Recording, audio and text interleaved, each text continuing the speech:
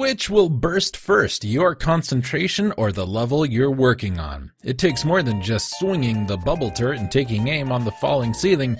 Tactical planning and mental dexterity are the only way to string together 3 or more bubbles and 100 wins to make it through all the bubble and ego-bursting rounds of Bust-A-Move. And that means this is Bust-A-Move from the Taito Corporation, released March 1995, also known as Puzzle Bobble in Japan and Puzzle Bobble Bust-A-Move in Europe, because they couldn't pick one, so they went with both. And of course, it's part of the Puzzle Bobble / Bust-A-Move series of games, which, if you've ever had a mobile device ever, you have seen this game a million billion times. If you've ever played a console, you've seen this game a million billion times. It's a basic tile matching game, kind of based around the Bubble Bobble line, and pretty popular game. Really good graphics, really good music, really good control, and you know, it's pretty darn good. It's just a fun little puzzle game, great to play with other people, and great to play by yourself. Reviewing the Super NES version, Mike Weigland of Electronic Gaming Monthly called it a thoroughly enjoyable and incredibly addicting puzzle game.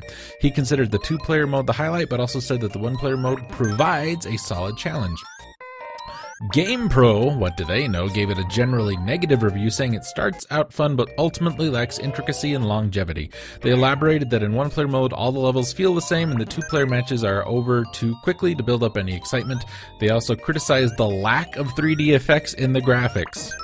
Next Generation reviewed the SNES version, stated it's very simple, using only the controller pad and 1 button to fire, and it's addictive as hell.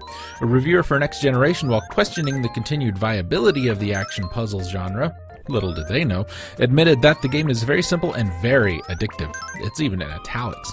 He remarked that though the 3DO version makes no significant additions, none are called for by a game with such simple enjoyment. You hear that, GamePro? GamePro's brief review of the 3DO version commented, the move and shoot controls are very responsive and the simple visuals and music are well done. This is one puzzler that isn't a bust.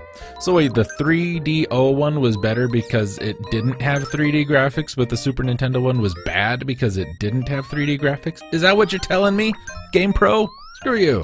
Look, basic puzzle game, basic action puzzle game. I said you've seen it a million times because it's a formula that works.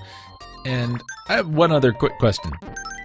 Why the hell is anybody reviewing this for the 3DO? 8 people owned a 3DO, and of those 8, 4 of them didn't work all the time.